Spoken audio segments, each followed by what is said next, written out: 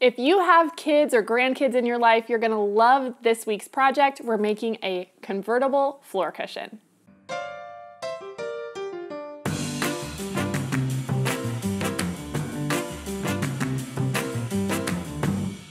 So this week's project is a little out of our norm, but I think you're really going to love it. So my kiddos are always having friends over and, piling up in the living room watching movies or reading books. And so I wanted to design this floor cushion after I saw one that my friend Audra made for her daughter. So I put my own little tweaks on it and I'm excited to share it with you. So really what you need for this project is 2 1/4 yards of some canvas or heavy duty fabric that is 60 inches wide by the width of fabric. So your standard quilting cottons are not quite wide enough, but we do carry some beautiful canvas here at Missouri Star. I'm using this Geo Florals by Rosa V Designs for Paintbrush Studios, and it's just gorgeous. And they have a few different colorways of this Geo Florals that you can check out. So the reason that we did this is because we need that 60-inch width to go around our pillows. So the idea here is we all have those old bed pillows that aren't really comfy to sleep on anymore, but we can repurpose those and use them for this convertible floor cushion so that if you have, friends over, they can have a little pallet on the floor or just be cozy and comfy hanging out in the den or watching a movie.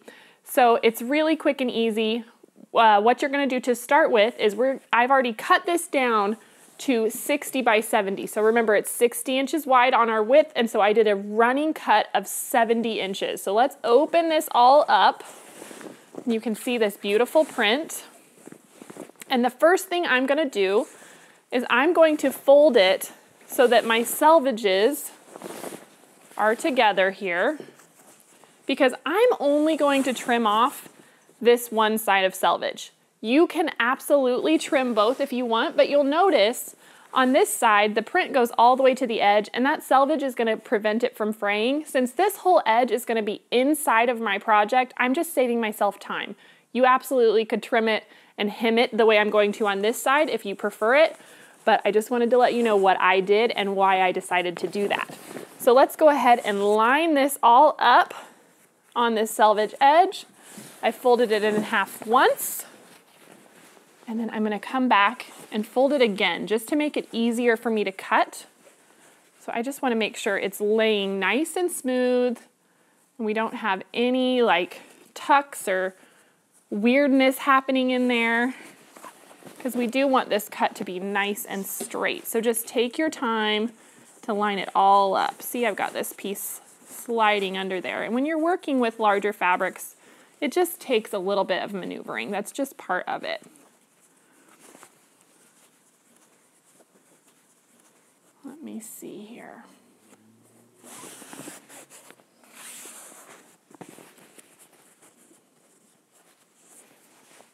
That's better. Perfect.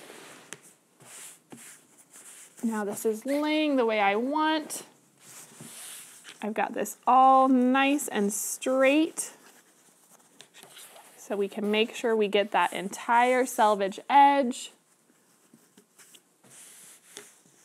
This one little piece at the bottom is wanting to slip on me, and we don't want that to happen. So just like I said, take your time. All right, so now that my selvage edge is all lined up, I'm going to make sure that this is straight across my mat. I just don't want to accidentally cut this crooked, and that looks good to me. Just like that. So I have my 5 by 24 inch ruler. If you have a 6 by 24 inch ruler, you just need a nice long ruler since we're working with this wider width.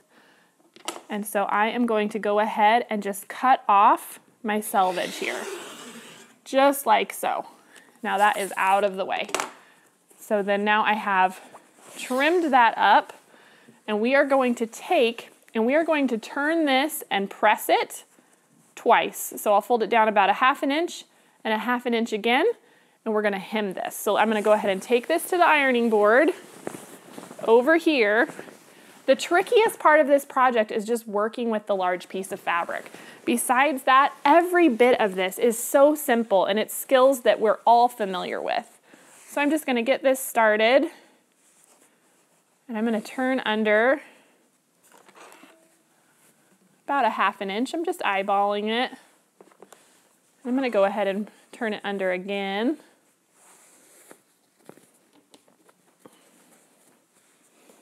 I'm gonna press this really good here at the top. There we go.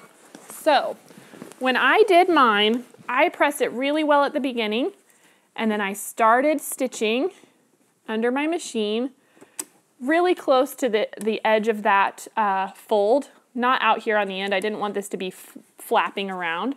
So just about, 1/8 inch from the bottom of my hem that I've turned under.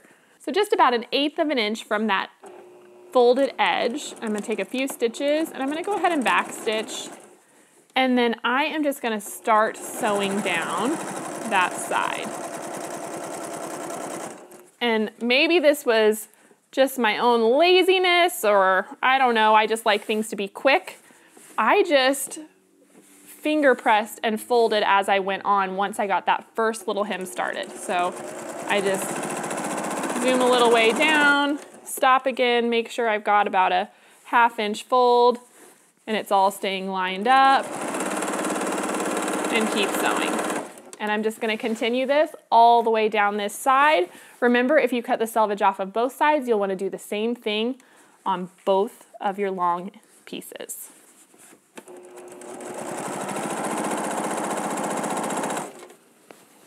All right, we are all the way to the bottom edge of this. You can see it's worked perfect to just fold and finger press a little bit as I go. So I'm just gonna finish up this last little bit.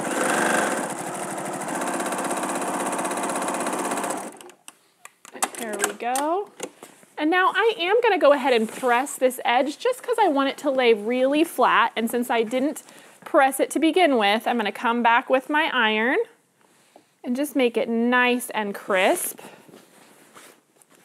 which is much faster than turning every little edge and pressing, although you will have a beautiful result either way. There we go.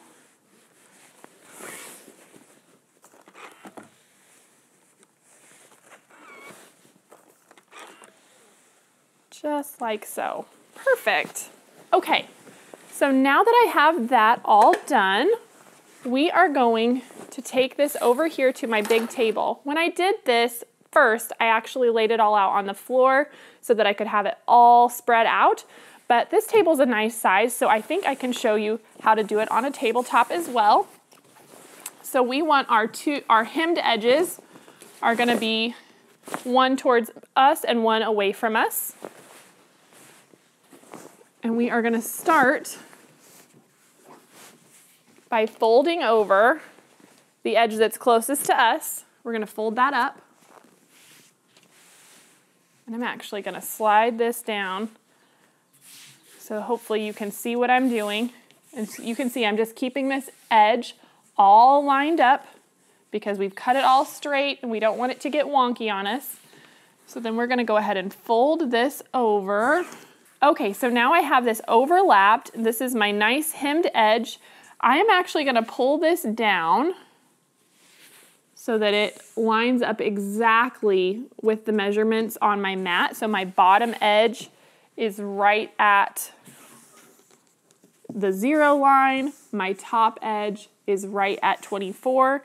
And when I do that, my hemmed edge that I made ends up at the 5 on my cutting mat. So I actually want this folded width, this overlap that I'm creating, to be 27 inches. And since it's technically folded in half, I'm making this tube, my fabric is doubling up. So this is only 24, I need it to be 27, which means I actually need to move this 6 inches up. So if I take my hem and I go from the 5, and I go 1, 2, 3, 4, 5, 6, I actually need to move this overlap up to the 11. Just like so. And I'll lay this again so my edge is nice and straight. And now I'm gonna put a pin in a couple of places here to hold this in place. And we are gonna sew this with a 1/4 inch seam, and we're gonna repeat the exact same thing on the other side. All right, so I've got those pins. I'm just gonna go ahead and pin right through that fold and making sure this edge stays nice and straight. I'm gonna put another one at both ends because I don't want this straight edge to slip on me. So I have got that pinned in place. Now I can flip it around and do the same thing, working in the other direction since the fold will now be going away from me. We're gonna line up our edge there at the top. Slide this down so I can see my numbers. You can see why I did this on the floor the first time. It just gives you a little bit more working room. But if it's not easy for you to get down on the floor, I wanted you to see that it is totally possible to do this on your table. So there we go. That's all lined up, our 24. Remember, we need to move this down 6 inches. It's at 19, which means it needs to come down to 13. Just like so. And I'll put a pin in there through all of my layers, keeping our edges straight.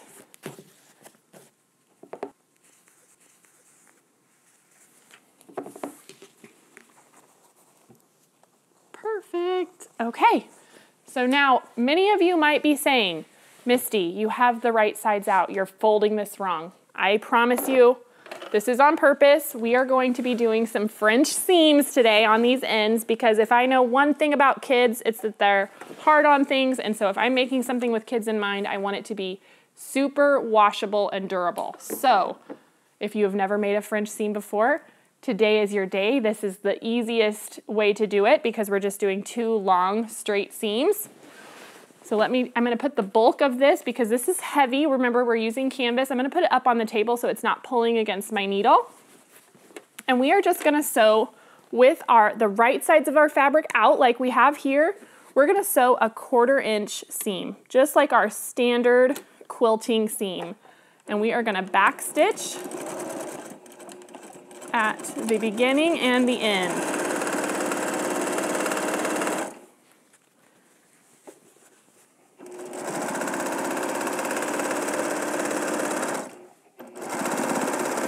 And actually, I'm gonna go ahead and backstitch just a little bit over that junction, just because that's, where this overlap is, that's where most of the tension is gonna be on this project as we put the pillows in and out.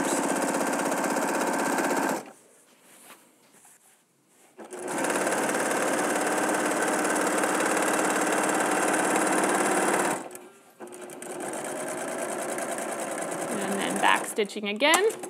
There's that side. Now we'll flip this around and do the same thing on the other side. Remember, our first seam is just a 1/4 inch seam.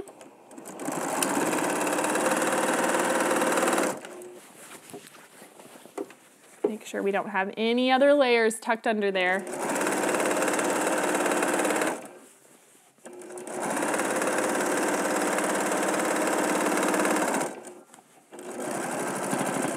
Back stitching again over that overlap.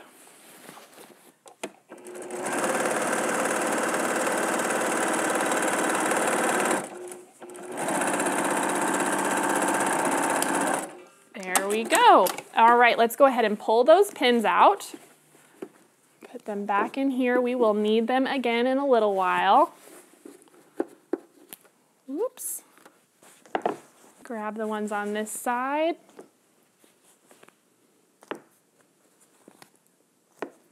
And now we're gonna flip this so that it's wrong sides out.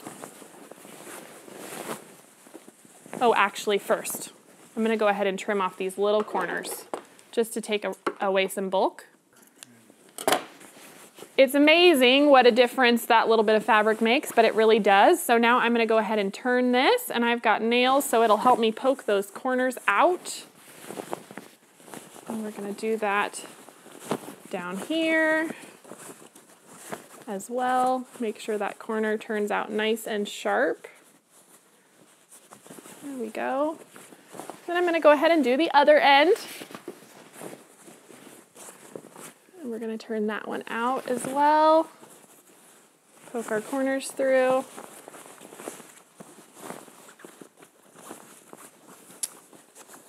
Just like so. Make sure I'm getting that turned.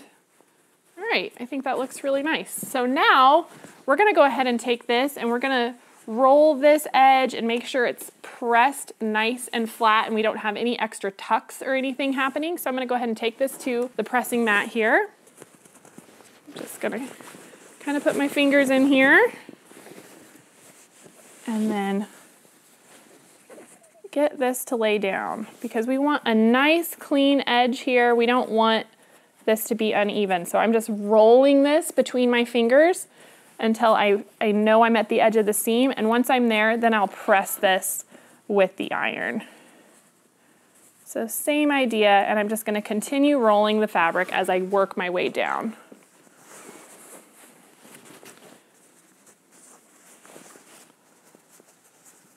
When you get to where that overlap is, there is just a little bit more bulk that you're working with. So you want to be even more aware of that at that point. This one little spot does not want to slide out. There we go. Now I got it. See, sometimes you just have to make it behave. There we go. Much better.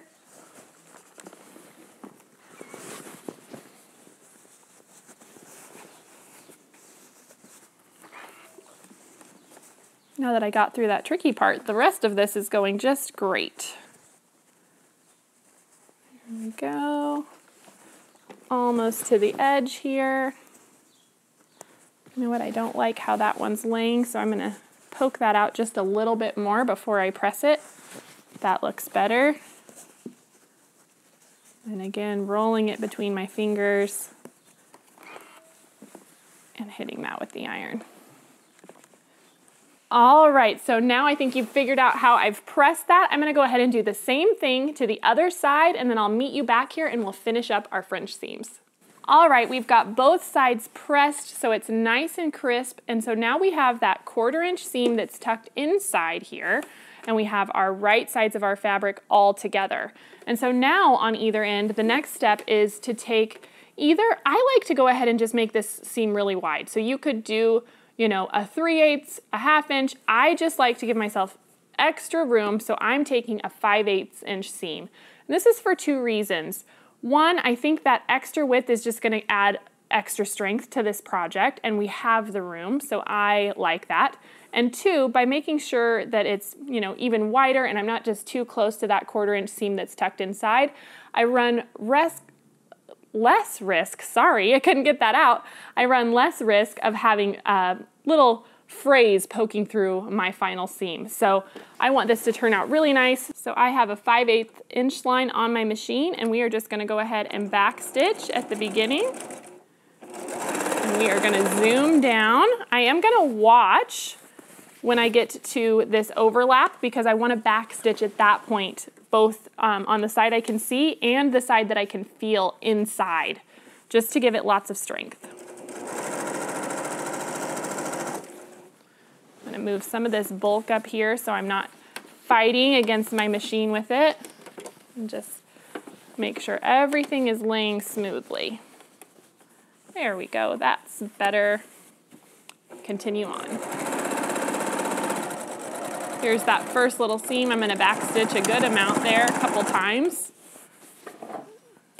And make sure this is laying nicely. And down here, I can feel the other seam. So I'm just gonna kind of keep my fingers here so I can remember that when I get close to here, I'm gonna back stitch again.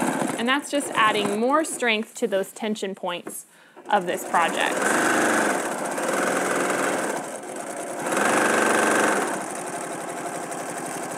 All the way down to the end and backstitch. There we go.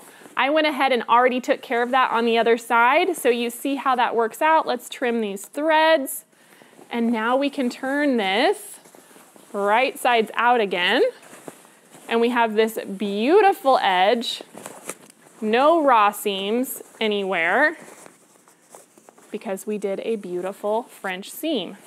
So now we're going to go ahead and flip it back to right sides out, press it good on both ends just like we did before, and then we'll put some measurements for our pillow slots. All right, so we have both of these edges pressed now and turned, and I just want to show you how clean and nice that looks. And again, it encloses all of our raw edges within that French seam, so we don't have any surprises jumping out at us, which is what we want. It makes it super durable. So I've gone ahead and I have this folded in half now, lengthwise, and I'm gonna go ahead and press this center line. And so let's take this back over to the ironing board, and we're just gonna put a press line in here. And this press line is gonna represent our first line of stitches. So I really wanna be able to see it. Make sure this side is all square, looks good. Honestly, the trickiest thing about a project like this is just the bulk of the fabric and managing it so that you don't end up with surprises that you're not looking for. But you just have to take your time and it works great. So now we've pressed that. Okay, now that I have that done, I'm gonna take this back over to our big working table so I have some more room. And we are just gonna make sure this is all laying nicely the way that we want it. We don't have any tucks. And if it's all straight, that's exactly what will happen. Perfect, that looks beautiful. And so now I am just going to double check everything. Feel with your fingers and see if you feel any like strange lumpy spots. You just don't want that. It's always worth it to be extra careful. And so I'm gonna go ahead now and pin a couple places just to hold my overlap in place, because I don't want this to shift on me. I want this to stay even all the way down. If you're worried about it, you can lay your ruler on here. This is a 25-inch ruler. There's my finger. So this might be still a little wide. Let me double check my ends here, because I was estimating, so I want to make sure that it's, no, we're good. This is perfect. So I'm just gonna go ahead again, put my pin back in the middle, just like so. I'm gonna put another couple across here just so that it lowers our risk of shifting. This is one of those projects where pins really are your friend. So doing the same thing down here, making sure this is all behaving. Just gonna keep sliding so I know that this is laying the way that I want it to. Lovely, this looks great. Okay, couple more pins.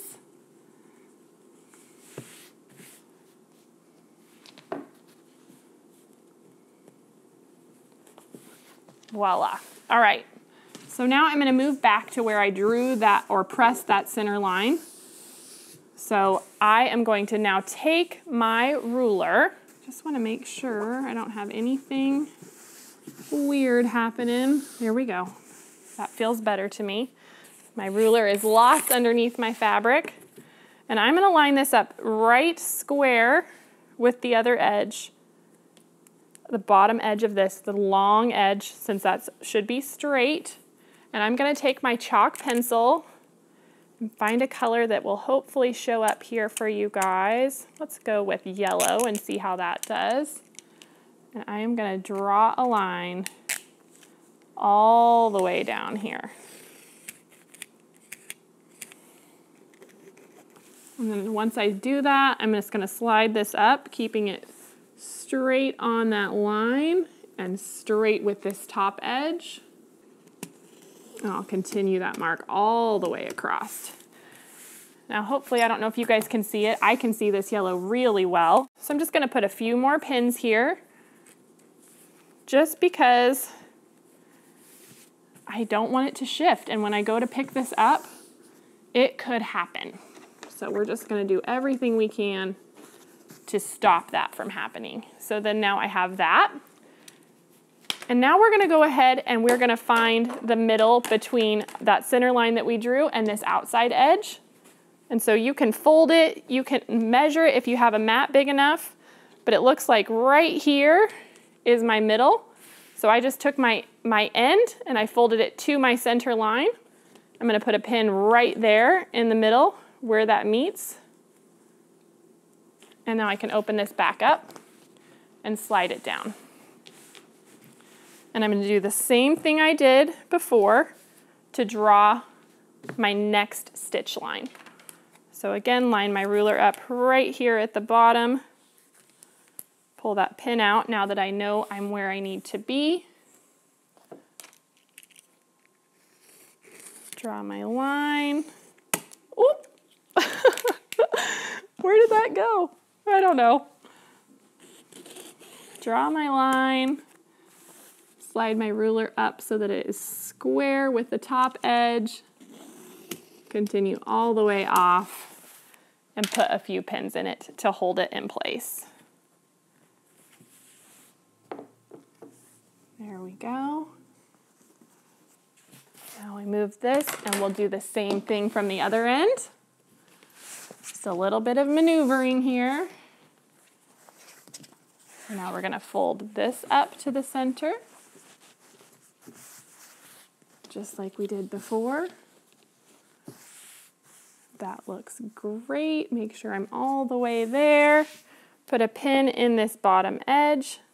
This is our center mark. Move this. This pin might not be quite right. It's giving me a little bubble there. That looks better. There we go. Now we'll take our ruler and mark our last stitch line here. If you're worried about this being crooked, remember there's a couple places you can check to make sure that your lines are staying square. So I've got it lined up along the bottom edge. That seam line from our hemmed edge there, I've got that lined up as well. So don't be afraid, it will work out just fine. Go ahead and pull that pin.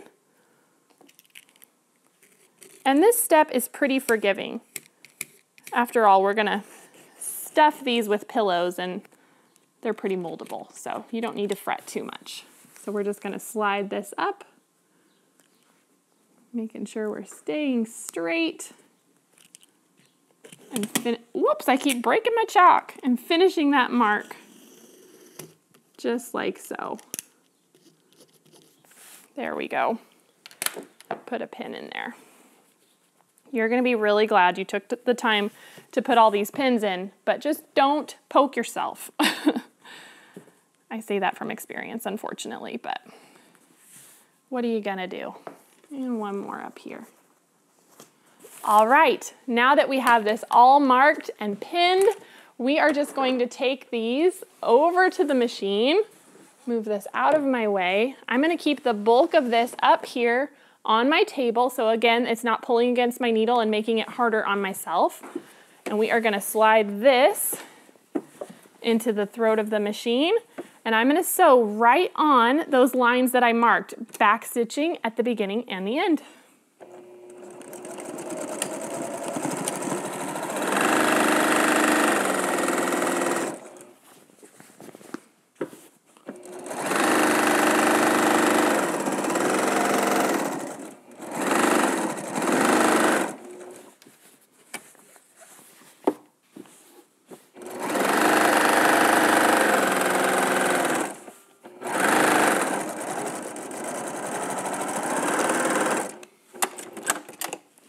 First one is all done. Move over to the center line now. I'm just kind of rolling up the bulk of this under the throat of my machine so it's out of my way and I don't have to worry about sewing through layers that I don't want to sew through.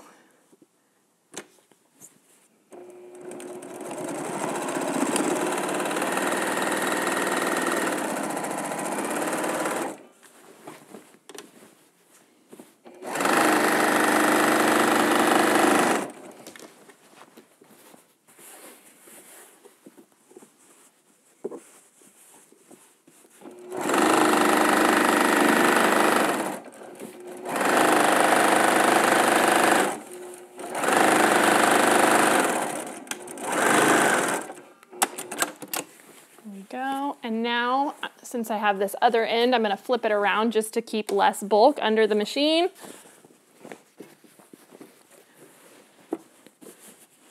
Find my mark. Oops, looks like I came unthreaded at some point.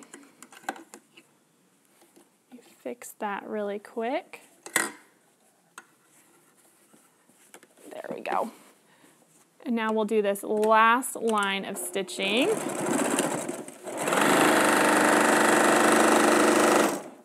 One thing I forgot to mention to you earlier is you do want to backstitch again over your seam, that overlap spot, just to add some strength. So when you get there, make sure you backstitch.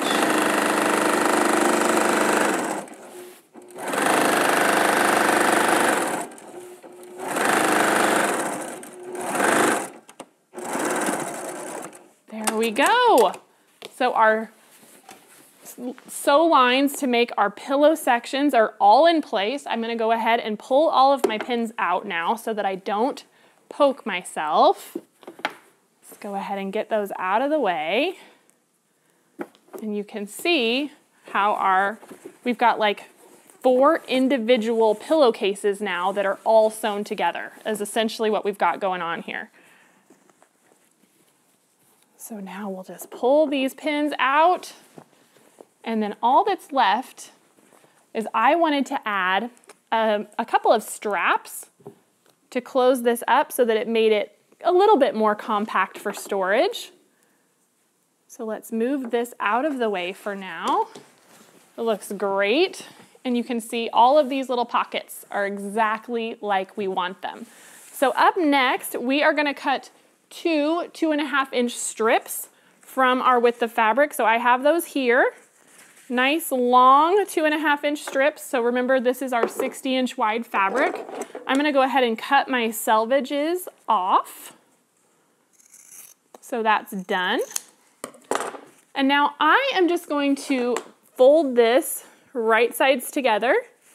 And I'm gonna go ahead and sew over one end so that it's closed. We're just gonna make a tube here. So I'm gonna sew over this narrow end here.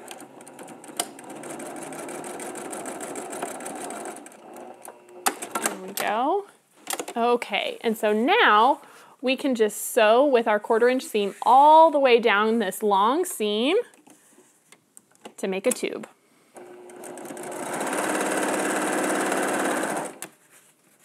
All right, we made our giant tube here. It's ready to go. And so now all I need to do is turn this right sides out. This is a pretty narrow one, and so I thought I would show you guys my favorite trick. I have like these old metal knitting needles. I don't use them to knit anymore, but they're still hanging around in my craft room.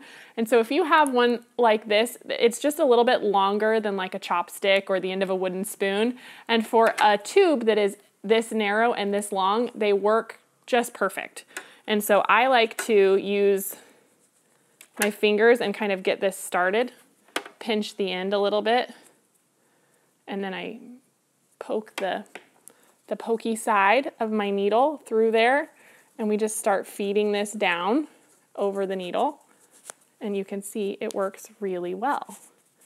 Now, if you're worried about poking through your seam or anything like that, you could totally use the blunt end, but then you have to push against the pointy end. So for me, I just try to push gently and go this direction, and I just work it down. And we're just going to do that, and I'll meet you back here once I have turned this and pressed it, and we'll do a little bit of top stitching. All right, this one is all pressed and turned. You can see I have this little open end, so the first thing I'm gonna do is just tuck that in because we don't want those raw edges hanging around. So we're just gonna make sure it's flipped in at least 1/4 inch. There we go. And now I'm gonna top stitch over that edge.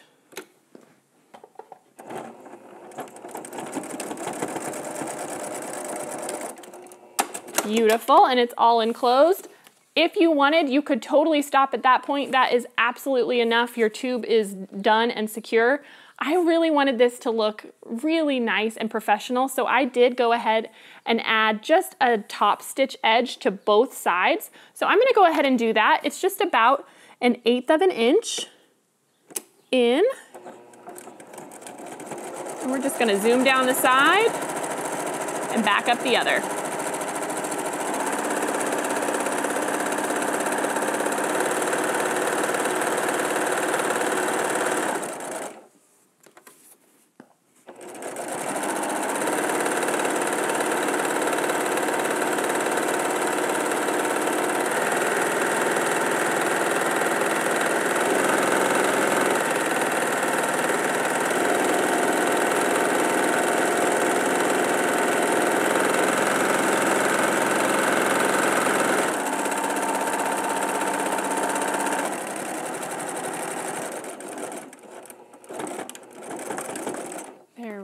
There's one side done.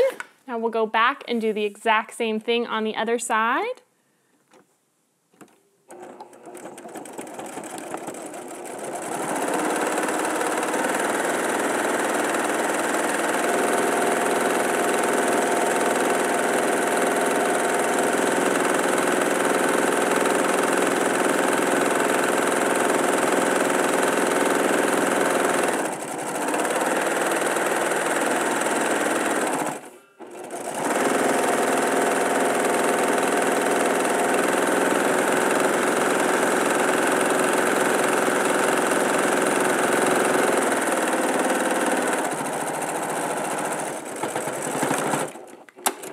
There we go, all done. So remember, you need 2 of these straps. I have the other one all ready to go. So now let's go ahead and figure out where they need to be placed on our project. So what we are doing, we have our pocket side face up, and we are gonna be working right on that center seam that we made. So I'm going to take my straps, and I wanna make sure they're not twisted. I'm gonna fold it in half, long ways, just like so. And I kind of just like to sit them folded in half so that when I'm ready to place them, they're already ready to go. So I'm gonna do that with both of these. Oops, that one's twisted. We don't want that. So I'll turn that right, and I'm kind of just pressing it with my finger, and those are now ready. So now I can take my pins again and my ruler, and I wanna measure up from the bottom edge of my project 6 inches. So you can see I've got the 6-inch mark of my ruler, and so now this strap needs to slide down to there.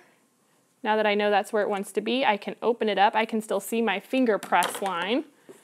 And I'm just gonna put a couple pins on either side of this so it's out of the way of where I wanna stitch, but it holds this secure. So another one on this side. And we're gonna stitch right in line with that big seam that we made earlier, and we're gonna back stitch over it a few times just to really strengthen those straps. And I'm gonna go ahead and do the exact same thing, measure down 6 inches from the top. There we go. Now I can see my center line goes right there. Put a couple pins in place to hold this.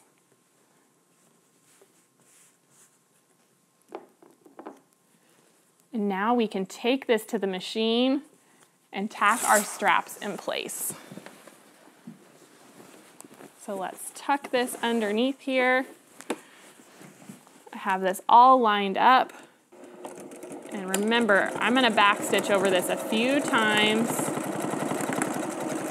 just because we really want it to be strong.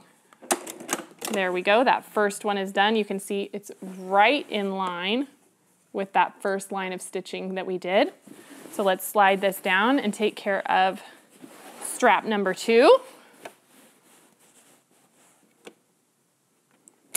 Making sure my needle's lined up with that stitch line, and then back stitching across there a few times. There we go. Beautiful. Now we can take those pins out, and all that is left at this point is to grab 4 pillows and slide them into the pockets. So like I said, you could use leftover bed pillows that you have that you're ready to replace because maybe they're not comfy for your head, but they're perfect if you're going to be throwing this cushion on the floor. Or if you're buying new ones, there's cheap ones available at, you know, any big box store, but I do recommend you get a little bit more firm. I found when I was testing this out, the firmer the pillow, the better the result. So I hope you enjoy this. I hope you enjoy cozying up and watching movies and playing games with the kiddos in your lives. And until next time, have a great week and we'll see you soon. Hey everyone, it's Misty. Thanks for watching at home. If you aren't already a part of our Missouri Star family, be sure to subscribe and hit the bell if you want a notification every time we release a new video. I'll see you next Monday on the newest episode of At Home.